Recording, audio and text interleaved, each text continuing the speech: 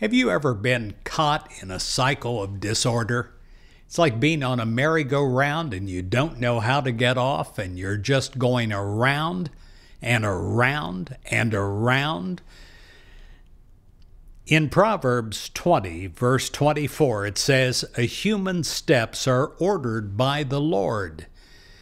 When you allow God to order your steps, to order your direction, to change your direction, everything changes.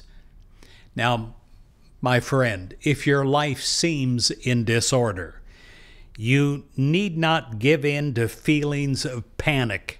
That's usually what we do. We are on the merry-go-round and we panic, and we only make things worse.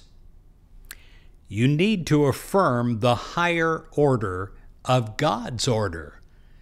In proclaiming God's order, it establishes a peace and a harmony and a balance that brings right meaning and fulfillment to all areas of your life.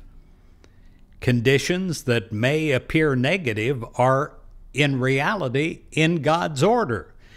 Opportunities for you to exercise your faith and your creativity that is God-given.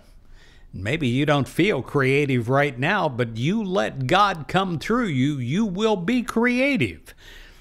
And you'll have an intelligence that is beyond you. Such situations may prompt you to turn to God for needed guidance. And when you do, everything begins to change. You find that you get off that merry-go-round of the wrong direction, of the trap, and you're no longer in a trap of disorder.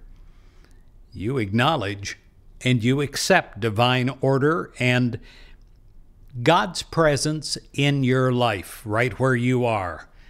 And although you might not be aware, as you accept of the finer aspects of this larger pattern, you can be assured that God's order works to align you with health and wholeness and prosperity, all according to a divine plan.